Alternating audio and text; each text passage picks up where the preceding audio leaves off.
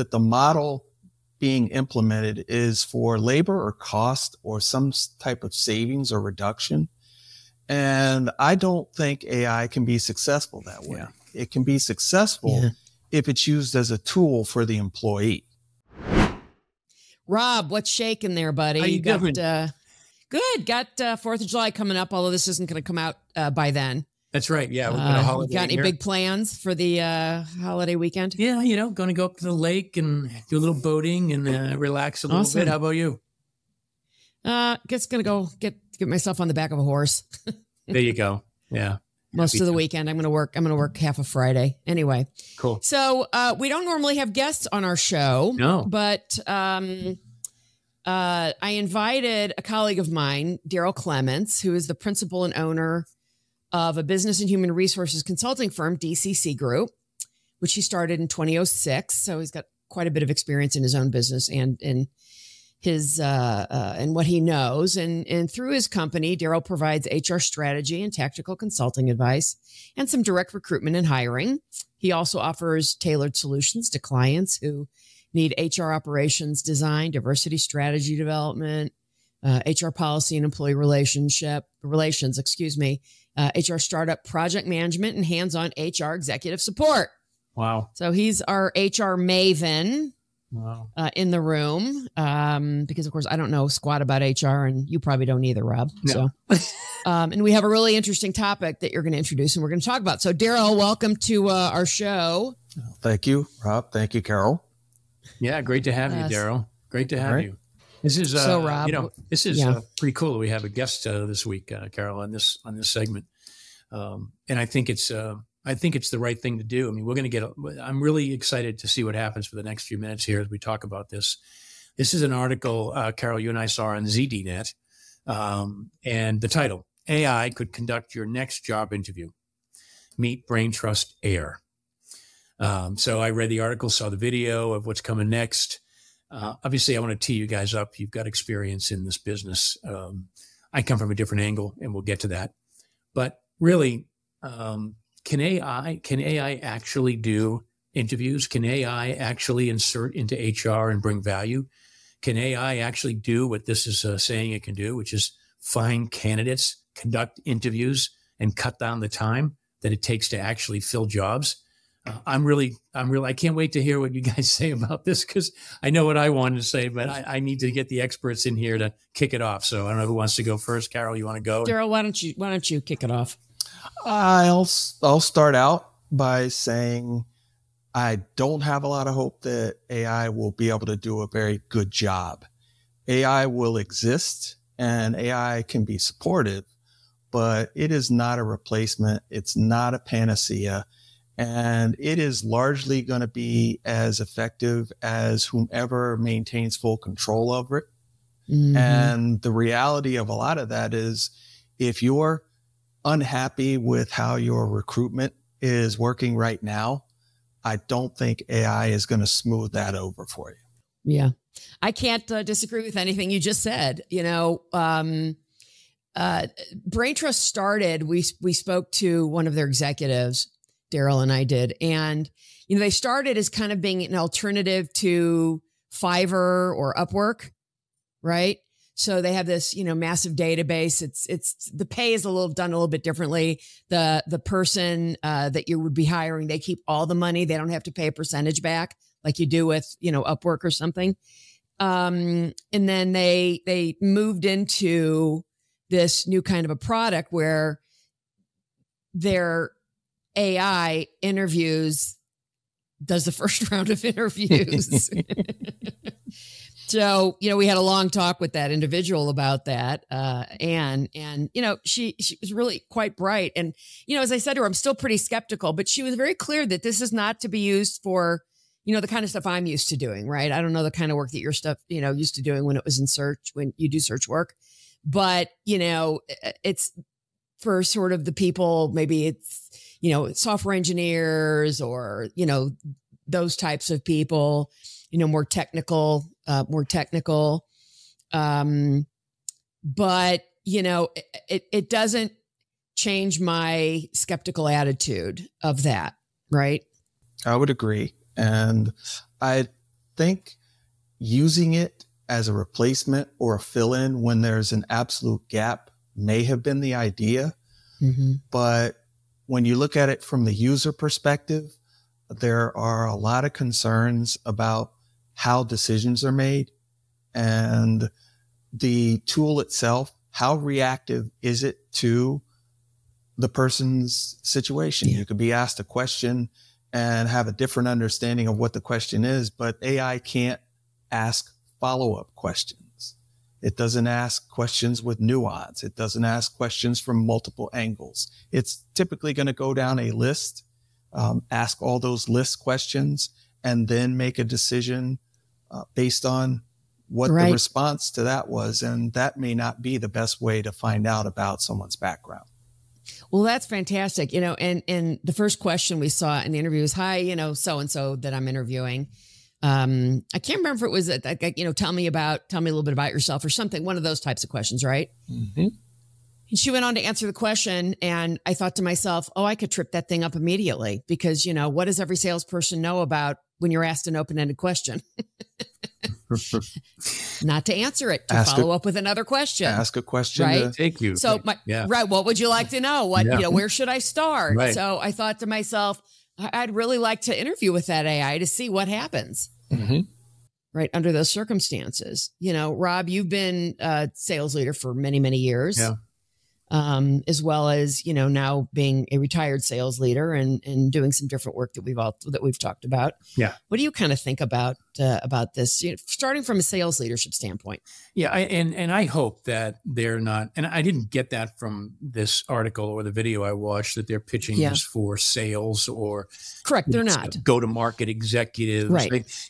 I'm hoping that, we're not going to get that lazy, right? Because that just will implode the whole culture issue that I talk about all the time and the need for that. So, but the issue really for me is when, there is the human factor is so important to me. As you know, it's what I talk about. It's what I stand for, the human connection. Mm-hmm. And, this goes against all of that, right? So to be provocative, this is just something that I am just absolutely not excited about. And I can't see in my world ever using something like this. And we can go down to the least common denominator of, you said, a developer or, project manager or, still has to fit into the culture, still has to be the right fit, still has to be able to make a human connection. And you're not going to make that human connection with AI. So I'm not sure what job this would be good for. And I'm not really, I don't really have an answer for that, but I am hoping and praying it's not for go-to-market executive, which I don't think it is. No, it's the good news. No, it's not. She made that very clear. Yeah, she made that very clear. Yeah. Mm-hmm. So I don't want. But that doesn't mean somebody's not going to make that promise that they can do that for a go-to-market executive. Exactly. And look, I don't want to shit all over this, right? This is not what this is about because this is technology and. How many times have I said, we need to learn how to coexist with AI, with technology. And that's going to be the kicker. That's going to get us the value that we need. How do we coexist with this? Right. So that's what I put back to you guys. How could you coexist with this and save some time or use it for, one of the things I saw that I kind of caught on to was interviewees could use it to practice. So that's a cool way to use AI. So I saw that. It kind of jumped out at me. It's like, well, role playing with AI? I don't know, maybe. What do you guys think about that? Well, I have a totally different take on AI's effectiveness. And it is that the model being implemented is for labor or cost or some type of savings or reduction. And I don't think AI can be successful that way. Yeah. It can be successful if it's used as a tool for the employee. Employees have to navigate hundreds of HR issues. And most of the time they're left with call any number of people to get any single line of advice. And that list of people they call can change over time. It can differ over time. If you get a new vendor for health issues or for benefits issues, that changes. And I actually see the power of HR being something where You can actually have them be sort of a career partner or a career coach and a life coach for employees to get them through their journey, because they're going to be handed off so many times that it'll be frustrating. And the reality is, if it could be developed as a center point around an employee's experience, then I think that's true value for an organization. I think every bit of cost savings that you're looking for, in right now, it all seems to be staffing front loaded on AI. But I don't think that's where the cost savings are. I think the cost savings are in how can you deploy it to employees to make their lives more effective, because they can get answers quickly, or they know what questions to even ask quickly. I can tell you from having run an HR operation and watched people struggle with just the benefits questions alone. People make benefits choices without asking about the formularies. Yeah. And AI could actually help someone navigate those questions. Which formularies on which providers have the best options for me and my family? Now, you have to call a benefits specialist to get to that. And if you're lucky, you have an experienced benefits specialist who knows where to go. But reality is you probably don't.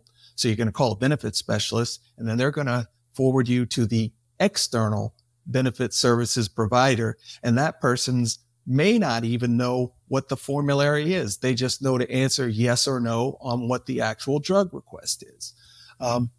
Tremendous potential in AI for that. But to date, I don't see or know of anyone looking at AI with the model upside down, from the employee's perspective out, not from an HR person trying to fill a need in. Yeah, that's actually really interesting. You'd want to say something, Rob? I was just gonna ask you, Carol. Like, this is a question. The real question is, like, this is the shiny object. This is the new thing. Yep. And just because it can help and it does these things doesn't mean it should. Doesn't mean it should, or does it mean that we use it? I mean, that's the question. Is just because we can, do we? Right. Yeah. I mean, that's a really good. It's a really good question. And, listen, we've been in technology for a long time, all of us. And, I'd say the common denominator is companies building software to help people do their jobs better. Right. Kind of a high level view. Yeah. Somebody comes up with something and they're like, yeah, this is going to help you do this better. This is going to help you save money on the back end. And, then there has to be, of course, an ROI on it.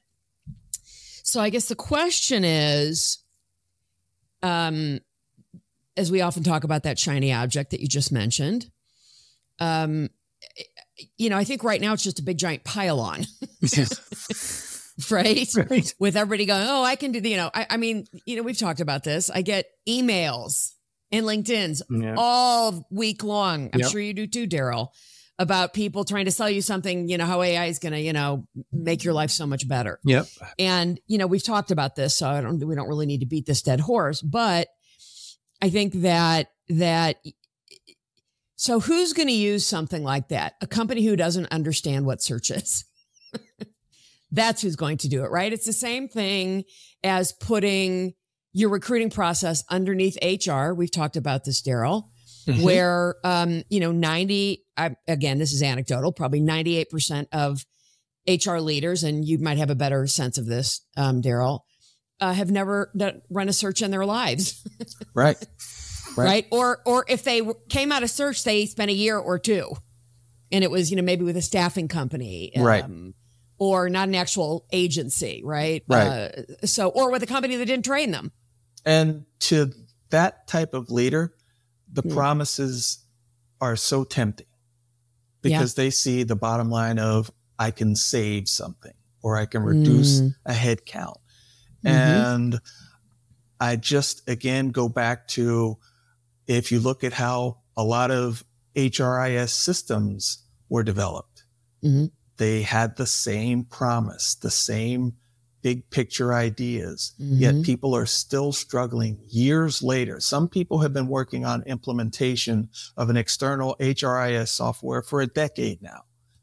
That proves to me it doesn't work. And that doesn't mean it doesn't have value, but Right. the way you do it needs to be very strategic, very planned, and then a very closely aligned tactical alignment when you put it in place. And most implementations of technology like this in HR don't tend to be set up that way. Why do you think that's the case? Well, there's two factors for me. First and foremost is I believe a lot of products are developed hastily and probably are never going to be as good as they're promised. The second is from an internal company resource. I don't always see the investment that's necessary. And I kind of liken it to this. Apple is spending what we know are tens and maybe even to the hundreds of billions to try to make AI work and especially make Siri work better. If you are an organization, do you have that kind of resource to put into making your HR information flow better? And I just don't think most companies do. I've heard of lots of companies saying they're doing it, but I just haven't seen anyone really actually doing it. Yeah, I mean, this comes down to, you know, where could it be used effectively? You know, that's what we're really trying to get to, right? And you know, is it going to be oversold? That's another thing that I think about all the time. Is AI oversold? Right? No, it already is. It already is, right? So there was a quote in this article from a bank CIO. We don't need, you know, AI whizzes. We need critical thinkers to challenge AI.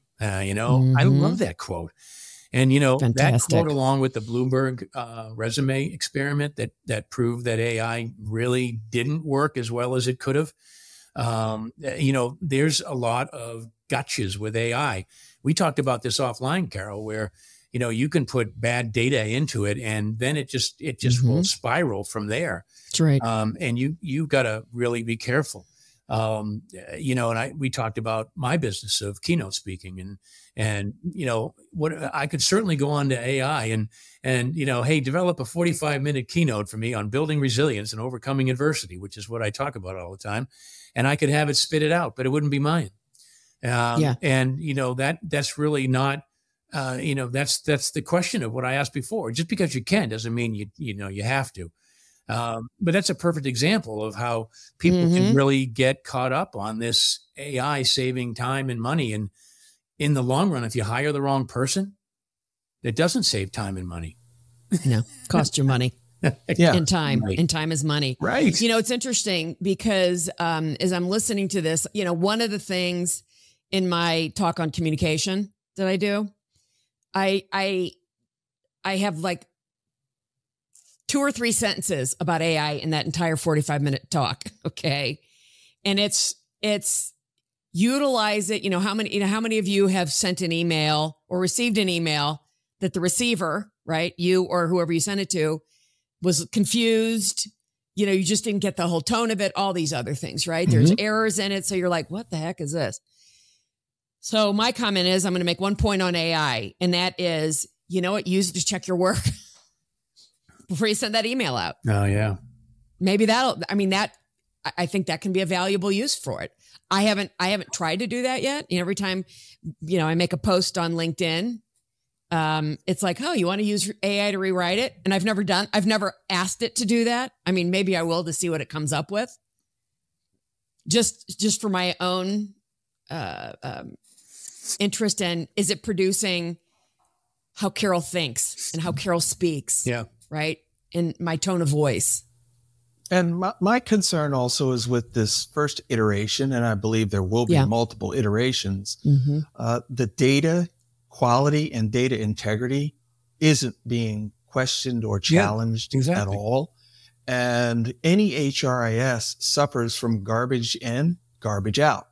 And AI is not necessarily being sold as a garbage screener, which quite frankly, I think that would be a better way of deploying the technology because there's a certain number of things that really do need to get cleaned up on the front end. But it's not being sold as a front end data scrub. And, you know, if I were heading an HR department, I'd be more interested in knowing how it helps me with that, because I would fully estimate 20% of the issues that are being cleaned up are issues because data was messed up in the first place. Yeah. Well, I mean, I think you're totally correct about that, right? Rob, I want you real quick so the audience can hear this. Tell the high level story of the guy that got disbarred in Florida. Oh yeah. So I read this article about a lawyer that got disbarred, and so he had to write a court brief and submit it, and he was running out of time, so he had AI do it, and he didn't check it. He sent it in to the judge, and AI just made up a case and actually cited a judge that the judge that he sent it to knew. So he called up that judge and said, "Hey, is this a case? And I wanted to know more about this." And the judge is like, "That's not a case. I don't know what that is." So they went back to that lawyer and they said, "Hey, we need a little more detail." And sure enough, he used AI to get more detail and dug it even deeper. He did it 3 times. And then they finally got him and said, "Look, they disbarred him." I mean, it's the question I asked at the beginning. It's like, just because we can, do we have to? Right. And where is the right thing to do? And Carol, you got a good point. It's like, hey, a lot of times I will hit the AI button on posts. I don't use them a lot. Once in a while, I'll go, oh, they put that first. And, exciting news, where I might have said, hey, I'd like to share with you exciting news. It may say, hey, I have exciting news, or whatever. It's little tiny nuances. So I've used it a little bit there. And to tell you the truth, it's pretty cool. But again, where do you use it and how often do you use it? You've got to be authentic. You've got to be yourself. And that's the most important part for me. And my business, especially, I would never use AI to the fullest of that. And I think it goes back to building cultures and building teams. It's AI is not the right place for that. And again, I want to be clear. At least me, I'm not shitting on this at all. I think that there's a place for AI. I think that, this product Air could be really cool. I think that there's benefits to it. And I'm really excited to see where it goes. I'm really excited about the company. And I just think that, we're getting there. It's kind of percolating, but let's not oversell. I guess that'd be how I put a bow around this from my perspective, Carol. Let's not oversell this shiny object. We as salespeople, we tend to do that sometimes. And this is a place where you don't want to oversell. Let's take a step back, take a breath, and see where we can actually use this. Like Darryl said, there could be some uses for, people that can, I mentioned the practicing the interviewing. I mean, let's see where we can use it to the benefit. Let's not just throw it against the wall and say, hey, AI's here. Let's save time. Let's save money. And that's not what happens. It has me think about how many people are going to get screened out because of incorrect information, right? I cannot remember the name of this company that law enforcement's been using it. It's very, very stealth. When I read about it, there was a way to get all your photos removed from their database. Wow. And what they're selling facial recognition to help all different sorts of things, but primarily it's being sold to law enforcement. Sure. And what they discovered early on is that it was misreading people of color. Right. Which I'm sure Darryl's not surprised to hear that. Yeah. And people that were completely innocent were getting picked up by the police. And I wish I could remember the name of the company, but I mean, like, you can't even find it. And it was a story I heard. It was, either on the Daily from New York Times or maybe Fresh Air with Terry Gross, one of the podcasts I listened to. They interviewed the woman who basically uncovered this whole thing. Right. And I think that, in a bit of a different way, it's the same thing, right? If it has some sort of a bias to anything for whatever reason, right? And of course, AI learns. Yeah. So if someone AI is talking to, or, somebody has said something negative about a certain type of person, ethnicity, religion, whatever that might be, AI, I have to think it's going to be biased. Right. And in addition to that, I think there's also kind of the practicality of applying it to just staffing alone. And yes, I've managed the staffing process enough to know that getting two managers to agree on the same job opening or the same type of job is practically impossible. So AI is going to have to, like a person, sort out what does that manager actually mean when they say software engineer with what kind of background. And another software engineer, same job title, from another manager, they don't care at all about some of the basics or the fundamentals of engineering. They really care about, can the person see modeling differently? Well, that's very hard for a recruiter to understand unless they have one-on-one engagement on a regular basis with the managers. Right. And I don't think AI is going to be reaching, at least from what I've seen on the job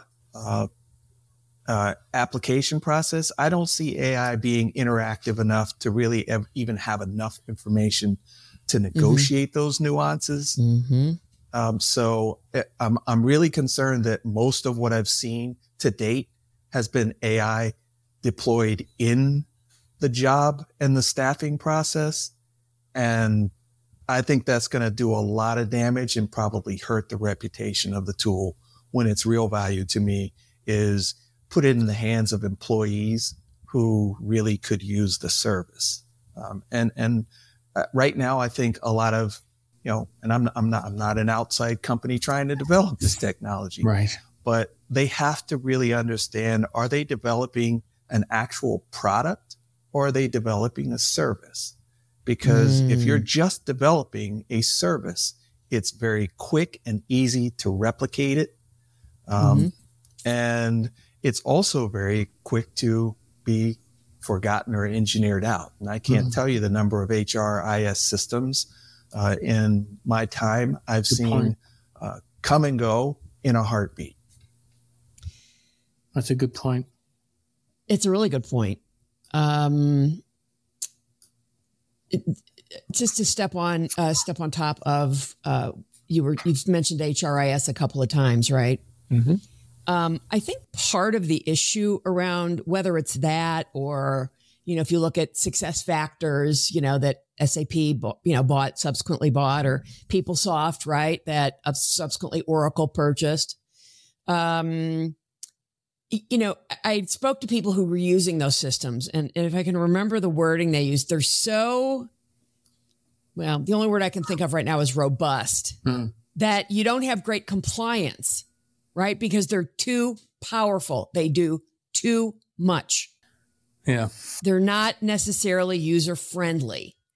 And I talked to people that used those products, and there was plenty of other ones like that.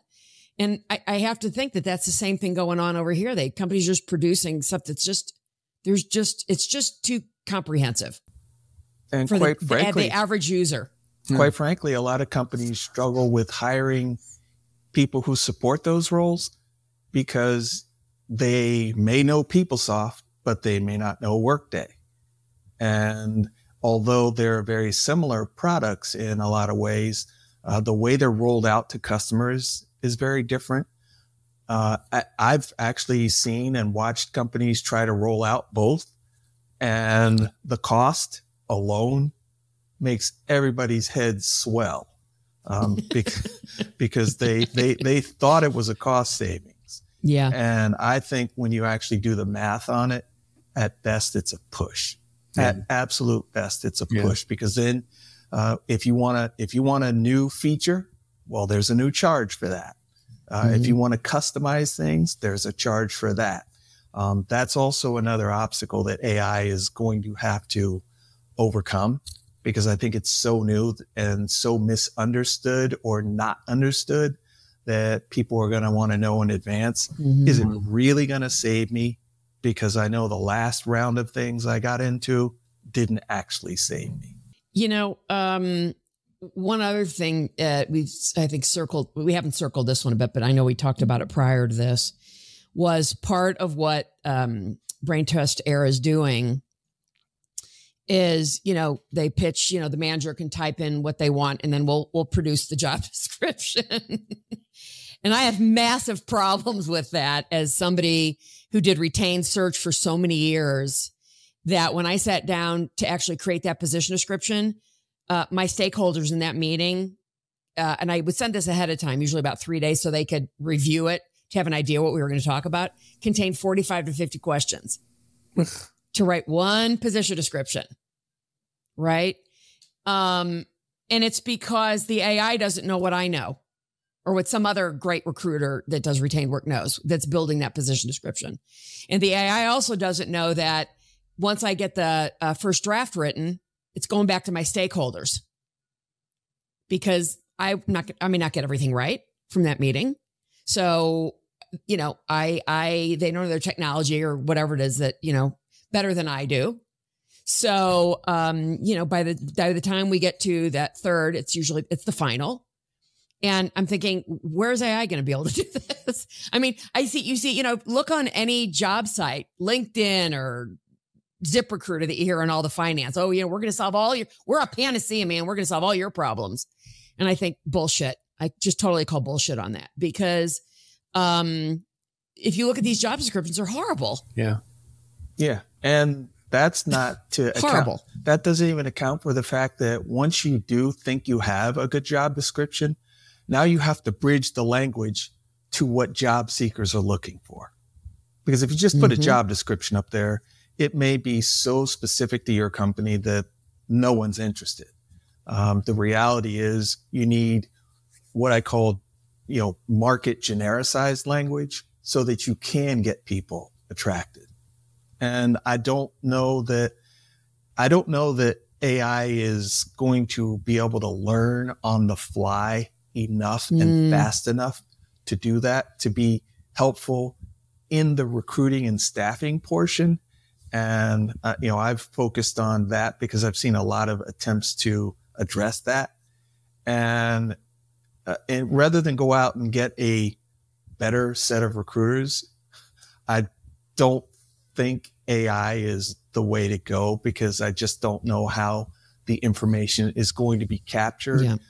I don't know that there's going to be a legacy, so people know what the adjustment is. Yeah. You know, it's really interesting as I'm listening to you, Darryl. I'm thinking, right? So companies are making stuff like this because companies don't know. First of all, they don't know how to hire a recruiter for the most part, right? I mean, a qualified recruiter. Let me just put that in there, right? I mean, they can hire a recruiter. You know, I saw something today on somebody's background. You know, they had 1 year, they'd never done recruiting before, and all of a sudden they were a senior recruiter. I'm like, okay, how's that happen? Right. And I think, you know, like I've said this before, I blame the internet for this. The internet came out, you know, pretty much to the public in 1994, right? Yep. God, 30 years ago. Isn't that amazing? And all of a sudden company said, oh, guess what we can do? We can put an ad on Hot Jobs or Yahoo. Well, Yahoo was Hot Jobs, right? Monster. And of course, now there's a zillion more of those. When it's still just a job ad, right? You know, post and pray. Yeah. Guess who's going to be looking at those job ads? People who need a job. Right. So I think there's so much dreck out there in the industry, which is why I left the industry and teach companies how to do this now. Yeah. So they can actually get it done properly. Yeah. It's just, this is the reason it has devalued so much of the industry that any idiot can do it. And I hate to say that, but that's kind of how it comes out. Yeah. You know, recruiting isn't sitting behind a desk and waiting for the resumes to come in. Right. And that's not what a headhunter does. Yeah. To that point, Carol, I would say again, if the funnel or the model is turned upside down, if by chance you have a spectacular recruiter, then your AI contribution should be force multiplying that person's capability, not replacing it, not making it cheaper, but force multiplying it, because it is a skill that very few people have and have developed well. And I don't think the answer is always just put a body in there and give them this button to press. Sometimes it's literally the person I have needs to be able to access things better, access things more completely. And if the AI recruitment model is developed that way, then I think there's a better chance at success. But if it's developed as a recruitment, and regardless of what people say, it's being developed as a recruiting replacement. Let's face it. That's really what it is. I don't want to hire more recruiters, or I want more than I currently have, and I don't want to pay salary and benefits. So I'll find another alternative. The reality is that's not how you bring the best people into an organization. You do that by the best people you have, clearing things out of their way. Well, getting them. And I want to hear something from you, Rob, and it's also, about great recruiting is great enterprise level sales.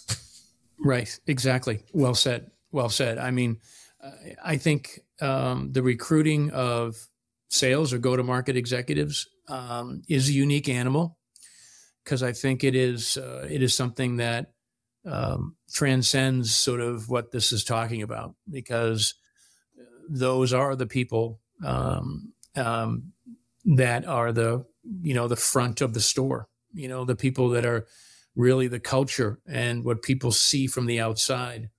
And the recruiting has to be so on. It has to be so on because, and it has to be aligned with the hiring manager, right? Those are the keys, right? So this is about collaboration with a recruiter. It's collaboration with HR. It's an HR partner. We use that word a lot now. Before I retired, months ago, the last few years, we were, HR partner was really cool. Having that person by my side and making sure that, I was check-in balancing what I was doing. And that was, for me, it was a game changer. And I think that, like anything else, the recruiter has to be that partner and has to be aligned with what the culture of the company is and what the personality and the mission, the vision, all that stuff, right? Mm-hmm. So that's important. For me, that's important. Yeah. Well, and that's why I advocate for a chief talent officer. Yeah, exactly. That's the person, but that chief talent officer has to have years and years of experience. Yeah. And really know what they're doing to do this. Yeah. To really be seen by the executive team as another, seat at that executive table. Yeah, no, I agree. This has been a wonderful discussion. I think that hopefully it's opened some eyes and people, we want people talking about this. We want feedback, right? We're not, this is not end all be all, right? Again, this is just our opinions and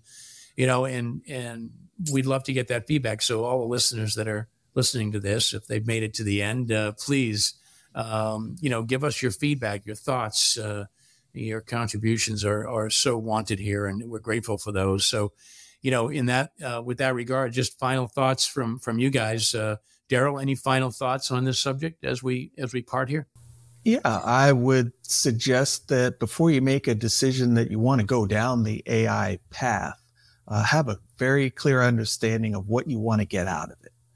Because there are going to be a myriad of tools and options, but I'm not sure any of them are going to solve what your ultimate itch is. Yeah, cool. I love that. Yeah. Carol? I do too. I got no point to put on top of that. Good. But if we get enough interaction and people want to talk about this, we'll come back and do a part B for September or October. Yeah, maybe we'll have a different guest on too. Who knows? Maybe we'll meet somebody and bring them on, so that'd be wonderful. All right, guys, thanks so much for this great conversation. As always, signing off for now. After Hours, Authentically Successful. Thanks for listening to Authentically Successful After Hours. I'm your host, Carol Schultz. And I'm your co-host, Rob Swymer. Hey, don't forget to click follow to hear more. And please leave us an honest review and rating so we can continue to improve and bring you more great stories. Thanks again for listening, and see you next time.